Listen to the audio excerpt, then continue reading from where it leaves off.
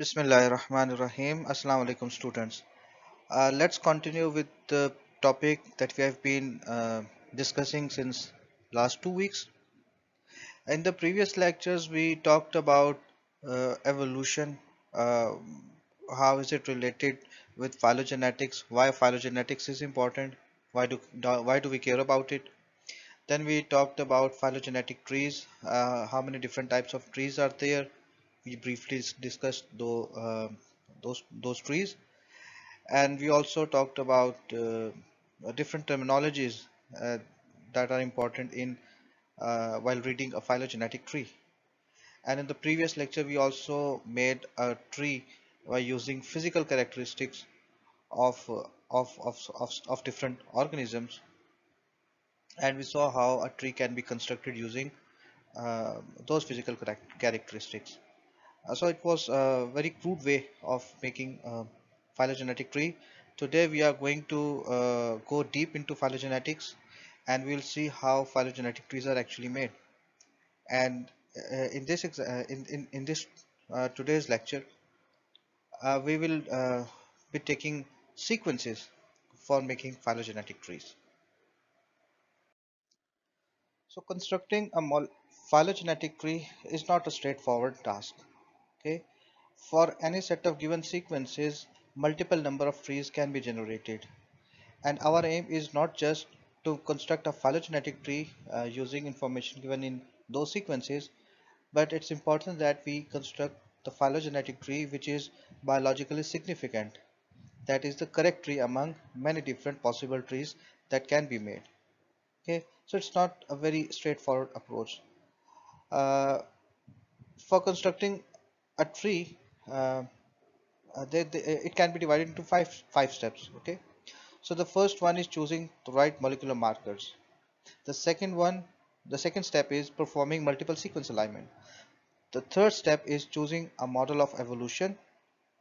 The fourth step is determining a tree building method, and the last step is to assess the tree reliability. And we are going to discuss these points one by one, and we'll try to do it in detail. So the choice of correct molecular marker is the first crucial step in constructing a phylogenetic tree that is biologically correct. And the choice of molecular marker depends upon the properties of the sequence and purpose of your study. You can use either nucleotide sequence or amino acid sequence for your study. Uh, for studying closely related species, such as if you want to study evolutionary analysis of different individuals within a population, you can use nucleotide sequences because they evolve more rapidly. But if you are studying distantly related species, it's better to use amino acid sequences because they are relatively more conserved. Uh, for nucleotide sequences, you can use mitochondrial DNA sequences or ribosomal RNA sequences. So if you are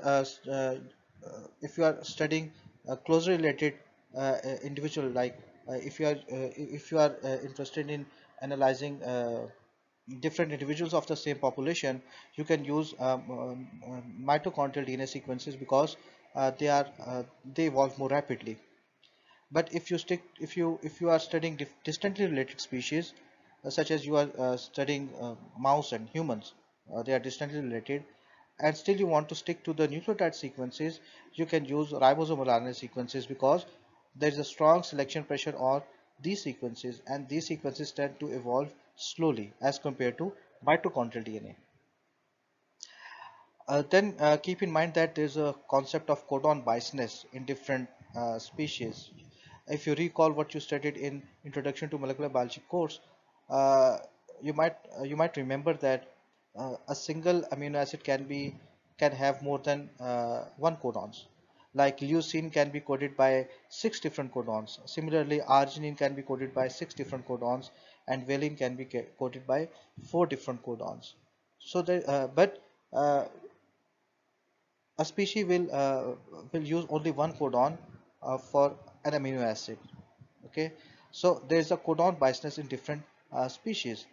So if you are comparing different species, and you find some variation in the sequences because of codon biasness, then that variation that you are observing is not relatable to evolution. It's just because of codon biasness. So you have to be careful about that. Then keep in mind that uh, mitochondrial DNA has a different genetic code as compared to genetic code by that is in uh, nuclear DNA. Okay, so the genetic code is almost universal, which means that proteins encoded by nuclear genome follow universal code, but proteins that are encoded by mitochondrial DNA, they follow slightly different genetic code, which is evident from this table. You can see here that some of the amino acid codons that are stop codons in mitochondrial code, uh, but they code for some amino acid in universal code. Similarly, some stop codons in the mitochondrial code, they code for some amino acid in the universal genetic code. Okay, so if you are using mitochondrial DNA sequence for your study, it's better to first translate those sequences into proteins. Uh, Amino acid sequences, sometimes they are, in many cases, they are better choice to be used because there is a degeneracy of a genetic code. Uh, Degeneracy of genetic code means that the genetic code is degenerate. There can be a different nucleotide at position number 3 of a genetic code, and difference in one nucleotide at position number 3 of a genetic code may result to a silent mutation, meaning that the change in that position 3 of the codon, can have no implication on the amino acid. Amino acid remains the same. Okay, and secondly, amino acids, there are 61 different codons for 20 different amino acids. So these properties of proteins make them better in many cases to be used as uh, molecular markers. Similarly, protein alignments, they are more sensitive. They have high signal to noise ratio. Okay, as compared to DNA alignments. This is because uh, proteins, they have 20 different characters, whereas DNA has only 4 characters. You can understand this with an example, that two randomly related DNA sequences, uh, if gaps are allowed in alignment, then you can have up to 50% identities when gaps are allowed in the DNA sequences. But if gaps are allowed in protein sequences, then only 10% of the proteins, they will have identities. But even if gaps are allowed, these gaps becomes irrelevant, because when gaps are introduced in a protein sequences, it will shift the frame. There will be frame shifting, and that makes it biologically irrelevant. uh, in DNA sequences, if you are more interested in positive evolution or negative evolution, uh, po- I mean positive selection and negative selection, then there's a concept of synonymous and non-synonymous substitutions in DNA sequences. Synonymous substitution are those substitutions where change in the DNA sequence at some point does not change the corresponding protein. It's a silent mutation, and because of that mutation, there will be no change in the final proteins. And non-synonymous substitutions are those substitutions that will result change in proteins. So if you find that there are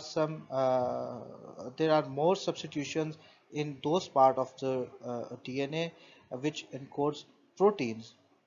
Okay, so this shows that this region of the DNA is undergoing evolution at higher rate, and that is known as positive selection or adaptive evolution.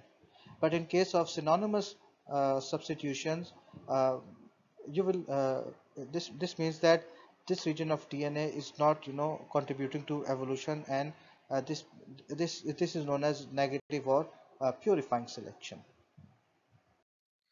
Sequence alignment is the second important step, and it is perhaps the most critical step in constructing a phylogenetic tree.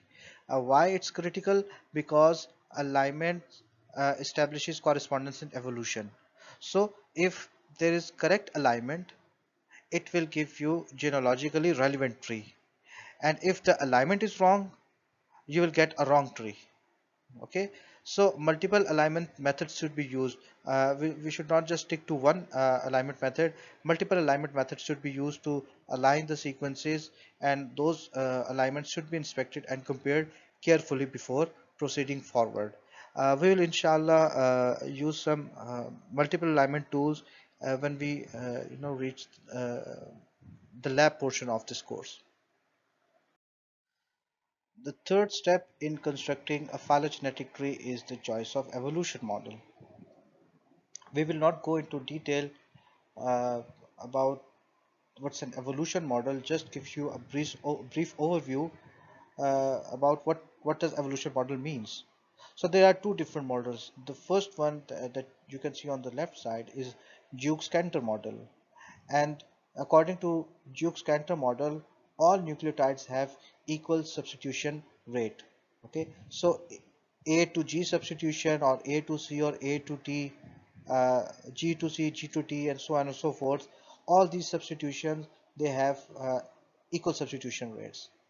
Whereas there's another model known as Kimura model, and according to this model, transitions that are represented by alpha in this uh, table, they are more prevalent than transversions that are represented by a beta. Okay, so according to Kimura model, transitions are more prevalent than transversion, and this is biologically correct as compared to Duke's-Cantor model. The fourth step in constructing a phylogenetic tree is uh, tree building, selecting the tree building method. So there are three main methods. Number one is distance-based method. Number two is maximum parsimony method, and number three is maximum likelihood method. So we'll try to discuss these three methods um, later. Distance-based method of constructing a phylogenetic tree is a method where we calculate the distance between each pair of sequence. Suppose you have different sequences of length n. So you can calculate the distance between two sequences by counting the number of mismatches. Okay, so suppose you have 10 different sequences. You'll compare two sequences one at a time, and those two sequences which have minimum number of mismatches, they will be considered as neighbors. Okay, and these two neighbors will be paired together, and they will be joined by a node. You know what is a node? We have talked about this term in our previous lecture. Okay, so these two neighbors, they will be joined by a node, and the process will be repeated uh, several times until full tree is made. For distance-based methods of constructing phylogenetic tree, we have uh, different algorithms, or we have different methods which are, which have different variations among those methods. But here we'll just talk about three methods that are widely used. Uh, Number one is unweighted pair group method with arithmetic mean, or simply UPGMA. Number two is Fitch and Margoliouth, and number three is neighbor joining method. In today's lecture, we'll only focus on UPGMA method, and rest of the other method and rest of the steps will be discussed in the next part of the lecture. The UPGMA method of constructing a phylogenetic tree is a simple method which assumes a molecular clock. By molecular clock, we mean that the rate of change is constant in sister species, and here the branch lengths will be equal. And you know that when branch lengths are equal, it means that we can have some idea about relatedness of different species, but evolutionary distance uh, will not be known in this case. Okay, so in this method we start with the distance matrix, just like we used to have matrix in sequence alignments and RNA structure prediction. Here also we'll fill up a matrix which is called a distance matrix in this case, and we'll pair up the most closely related taxa with each other, and then treat this pair as a new taxa, and then repeat the process again. In this example, I will again encourage you to pause this video here and take a piece of paper and try to uh, fill up the matrix and uh, make the phylogenetic tree with me so that you understand it clearly. So to construct a tree using UPGMA method, consider these six sequences A, B, C, D, E, and F. And to relate what we are studying now and what we have already studied, consider these sequences uh, to be corresponding to different build morphology of Darwin's finches.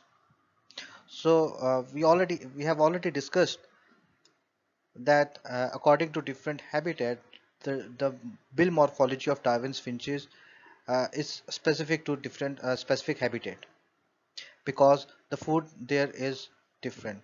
So all these sequences, they correspond to a specific bill morphology, and our aim here is to construct a phylogenetic tree to see which two species are more closely related and which ones are distantly related. Okay, so let's start constructing the tree. So we'll fill up this distance matrix,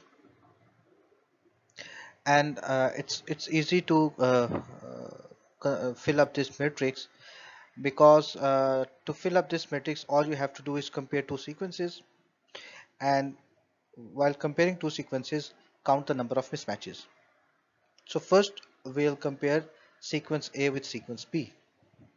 So if you closely see the sequence A and B, you will see that there are 9 mismatches, or not 9 nucleotides positions. They are different when A and B are compared. When A and C are compared together, we we observe that there are only 2 mismatches. A and D, we see that there are 4 mismatches. For A and E, we have 9 mismatches, and A and F, we have 11 mismatches. Okay, so we have uh, filled up the first row. Now I want you all to pause this video here and fill up the rest of the matrix, and once you have filled up the matrix, then again start this video and see if you have filled up the matrix correctly or not. Okay, I'll just now write the values here. So when we compare B with C, we have 9 mismatches, then we have 6, then we have 2 mismatches, then we have 11, then 5, 9, 11, 6, 10, and 10. So we have filled up the matrix now, and next step is to start constructing the phylogenetic tree here. So as you can see that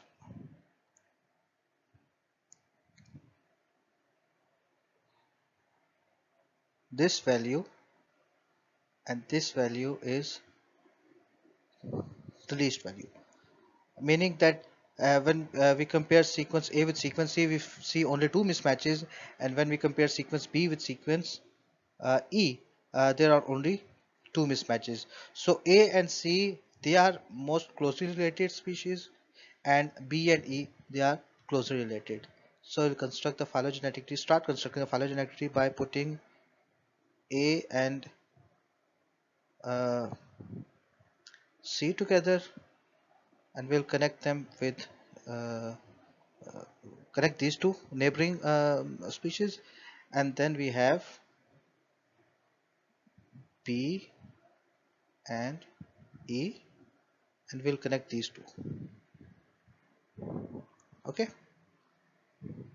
so we have completed the first step of tree construction. Now we'll move to the next step of tree construction. So now we know that uh, A and C, they are closely related, and B and E, they are closely related now. So we'll use the previous matrix to fill up the next matrix, and the next matrix, what we will do, we will group A and C together. Okay, because here we'll will now consider A and C to be a single taxa, and then compare the distance of AC to other individual species here. And how to calculate? We'll take the average values. I'll show you how to calculate the values here. So distance between AC to B, we have to calculate the distance between AC to B. So distance between A and B is 9, and distance between C and B is also 9. So we'll take average of these two values. 9 plus 9 divided by 2 is equal to 9. So write 9 here. Okay. The next step is to calculate the distance of AC to D. Distance between A and D is 4, and distance between C and D is 5. So average of these two values will be 4.5. So I'll write 4.5 here. Next step, we'll calculate the distance of AC to E. So A to E is 9, and C to E is also 9. So average of these two values will be 9. Similarly, A to F is 11, and C to F is also 11. So the average value is also 11. So this is how we take the average. This is how we calculate the values for a group with an individual species. So what we are doing, we are taking the average of two values here. So rest of the matrix is simple. We have 6 to 11, then we have 6, 10, and then again we have 10. So we have filled up this matrix. Okay, so just like in the previous matrix, we grouped together A and C and considered it as a single taxa. In the next matrix, we'll also group together B and E and consider it as a single taxa. And now we will try to fill up this matrix. Okay, so the procedure is same. We have to take the average of the two values.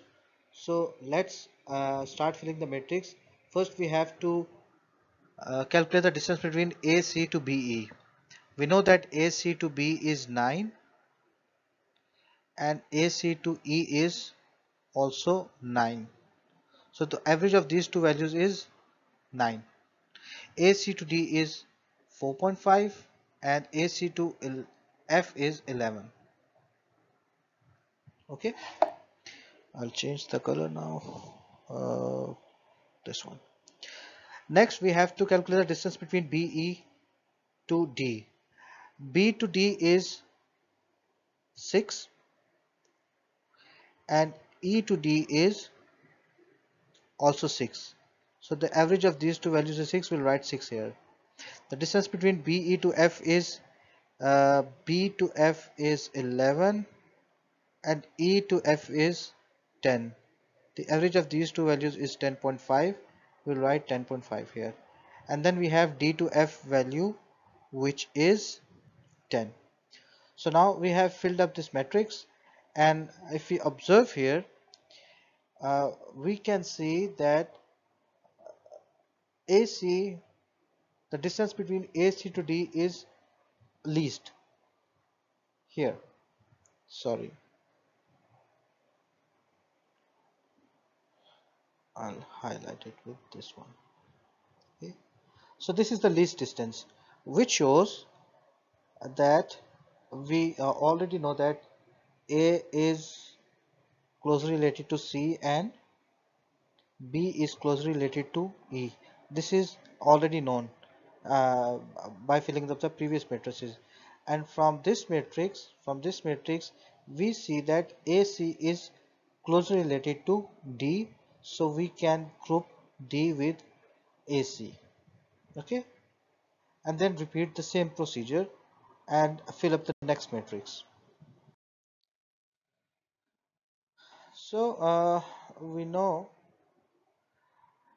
that when we now know that AC is closely related to D and B and E, they are closely related. Okay, so the phylogenetic tree is not finished yet, and we'll fill up another matrix which is even smaller, and here we are going to consider ACD as a single taxa and BE grouped together.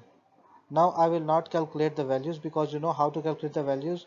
You should try yourself. I'll just write the values here.